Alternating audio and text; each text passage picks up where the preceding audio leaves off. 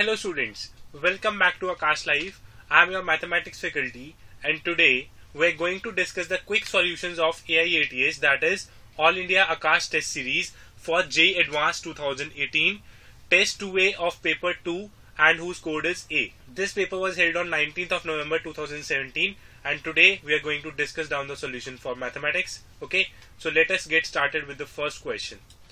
Question number 41 says that the value of integral sin 2017x into sin raised to power 2015x dx is equal to what? So अगर हम इस question में sin 2017 और 2015 को देखते हैं तो उनके बीच में जो एक नंबर मिसिंग है 2016, हमें उसका यूज करना है. तो 2017 को लिखेंगे 2016 plus 1. Okay, so this particular integral will be equal to, let it be equal to I sin of 2016x plus x, इसको ऐसे लिख सकते हैं, into sine power 2015x dx. Okay, अब sign of a plus B का formula लगा देंगे, sign a cos b plus cos a sign b, integration of sine a यानी कि sign 2016x cos b cos x sine power 2015x dx. This will be the first term plus second term will be cos 2016x into sin x into sin power 2015x dx. Okay, तो इसमें मैं इसको I1 बोलता हूं और इसको I2. Okay, सो अगर मैं I1 में बाय पार्ट्स लगाता हूं, I1 is equal to sign 2016x cos x sin power 2015x dx. ये एक परफेक्ट इंटीग्रल है. This is a perfect integral. Okay, sin x को अगर मैं t मानता हूं तो cos x dx हो जाएगा dt. So this particular integration will be equal to, इसको ऐसे बाहर रख लेते हैं as it is, sin 2016x.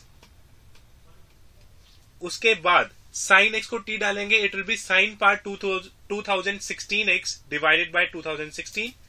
तो sign par 2016x divide by 2016 minus integration of, एक तो यही टर्म आएगी sign par 2016x divide by 2016 और इसका आएगा डिफरेंशिएशन. साइन ऑफ 2016x का डिफरेंशिएशन होगा 2016 into cos 2016x dx. Yes, so this will be equal to sin power 2016x into sin 2016x divided by 2016 plus c minus I2. Yes, जो ये बची हुई term है ये I2 के equal है और मुझे I2 प्लस I1 चाहिए तो मैं इसको इस साइड ले आऊंगा. I1 plus I2 will be equal to sign की power 2016x into sine 2016x divide by 2016 plus constant of integration. So this will be my final answer. Let us have a look at the options. Correct answer is option number A. Okay, let us move on to question number 42. The value of the integral 0 to e to the power minus x square dx plus 1 to 1 by e under root of minus ln x dx is equal to what. तो इसमें भी मैं दो integration ले लूंगा, इसको ले लूंगा I1, इसको ले लूंगा I2. अगर मैं I2 को सॉल्व करता हूं, 1 to 1 by e under root of minus ln x dx. अगर मैं माइनस ln x को t स्क्वायर लेता हूं तो I will have minus 1 by x dx is equal to 2t dt. So dx will be equal to minus 2tx dt. Yes, now x will be e raised to power minus t square. Yes, so dx will be minus 2t e raised to power minus t square dt.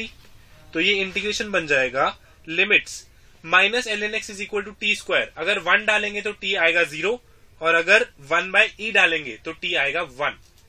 t into minus 2t e raised to power minus t square dt. Okay, अब इस वाले integration में ये एक perfect integral है. अगर मैं minus T square को p डालता हूं तो माइनस 2t dt हो जाएगा dp. तो हम इसमें फिर से बाय पार्ट्स लगा देंगे. ये आएगा t as it is e to the power p dp. So it will be e to the power p only, e to the power minus t square from 0 to 1 minus integration 0 to 1, इसका differentiation that is 1 into t e to the power minus t square dt. Fine. तो ये जो I2 है ये आ गया मेरे पास. I2 will be equal to 1 by e minus I1. Yes, I1 plus I2 is what I require in the question. So obviously 1 by e will be my answer. That means option number D is the correct choice. Okay. Let us move on to question number 43.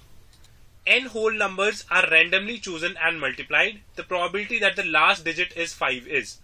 अब last का digit n numbers के product का 5 होना चाहिए. ठीक है. What are the possible cases? अगर मेरे पास कोई भी even number आता है तो कभी भी मेरा last digit 5 नहीं हो पाएगा. ठीक है. इसका मतलब मुझे कौन से नंबर चाहिए एंड में? Odd numbers. और कितने ऑड नंबर्स होते हैं? 1, 3, 5, 7 एंड 9. तो मैं इन पांचों में से अगर कोई भी चूज करता हूं तो मेरे पास पॉसिबिलिटी है कि लास्ट का प्रोडक्ट 5 आ जाए. ठीक है.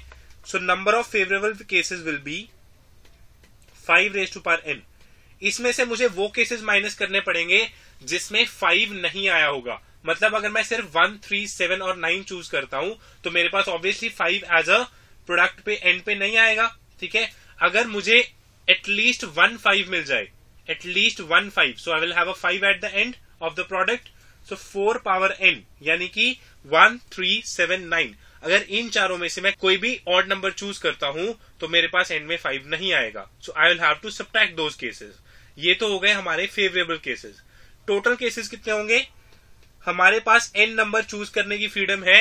हर नंबर 10 वे से चूज हो सकता है. हर नंबर के पास 10 ऑप्शन है चूज होने के. So answer is 10 raised to power n. Probability is ne by ns. So probability of this particular event e will be 5 raised to power n minus 4 raised to power n divided by 10 raised to power n. Obviously option number C matches. Okay. Simple question. Let us move on to 44. This question says that I need to find the image of the line x minus 1 by 2 is equal to y plus 1 by minus 1 is equal to z minus 3 by 4 in the plane x plus 2y plus z is equal to 12. Image of line निकालने के लिए क्या करते हैं? Plane और line को solve कर लेते हैं. एक इंटरसेक्शन पॉइंट आ जाता है और किसी भी एक पॉइंट की मिरर इमेज निकाल लेते हैं. इन दो पॉइंट्स को ज्वाइन करने वाले line will be the mirror image of the given line. तो पहले इस लाइन को इस प्लेन के साथ सॉल्व करो. 2 lambda plus 1 plus 2 into minus 1 minus lambda plus 4 lambda plus 3 is equal to 12. This will give me lambda is equal to 5 by 2. So the point of intersection, let the point be A. It will be equal to 2 lambda plus 1 यानी कि 6 minus 1 minus lambda minus 7 by 2 और 4 lambda plus 3 यानी कि 13. Okay. So 6 minus 7 by 2 13 is a particular point on the plane through which both the lines passes, the original line also, the mirror image line also. अब इस line पे एक point ले लेते हैं. Let that point B 1, minus 1, 3. इस point की इस प्लेन के रिस्पेक्ट में निकाल देंगे मिरर इमेज. दूसरा पॉइंट आ गया. दो पॉइंट्स को ज्वाइन करने वाली इक्वेशन ऑफ लाइन हमें लिखनी आती है. ठीक है. So the mirror image of the line will be x minus 1 by 1 is equal to y plus 1 by 2 is equal to z minus 1 by 1 is equal to minus 2 into 1 minus 2 plus 3 minus 12 divided by 1 square plus 2 square plus 3 square. यहां से मेरे पास दूसरा point आ जाएगा. That will be point B. Coordinates of point B are 13 by 3, 17 by 3 and 19 by 3. Okay. एक point line पे, दूसरा point line पे. Equation of line is x minus x1 upon x2 minus x1 is equal to y minus y1 upon y2 minus y1 is equal to z minus z1 upon z2 minus z1. Okay, so the answer is option number B. Okay, x minus 6 upon minus 2 is equal to y plus 7 by 2 divided by 11 is equal to z minus 13 by minus 8. Let us move on to 45. Question number 45. If three coterminous edges of a tetrahedron are A vector, B vector, C vector, such that mod A is 2, mod B is 3, mod C is 4. The angle between A and B is pi by 3, B and C is pi by 4, C and A is pi by 6. So every information is given in the question. If the area of base is 2 square units, then the height of the tetrahedron is what I require. So first of all height निकालने के लिए volume निकालना पड़ेगा, क्योंकि area of base मुझे already दिया हुआ है. वॉल्यूम और एरिया ऑफ बेस से मैं हाइट निकाल पाऊंगा. सो वॉल्यूम ऑफ टेट्राहेड्रन कितनी होती है? 1/6 box ABC. Fine. Box ABC नहीं निकाल सकते हम directly, but we can definitely evaluate box ABC का square, which is equal to the determinant of A dot A dot B, A dot C, okay, B dot A, B dot B, B dot C, and C dot A, C dot B, C dot C. This will come out to be equal to 144 into root 6 minus 2. Okay.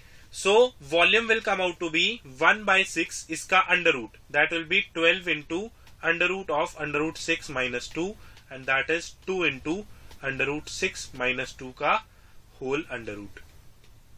Okay. Now I require height. So height is equal to 3 into volume by area of base. Okay. Volume is there. 3 into 2 into root of root 6 minus 2 divided by area of base is given to be equal to 2.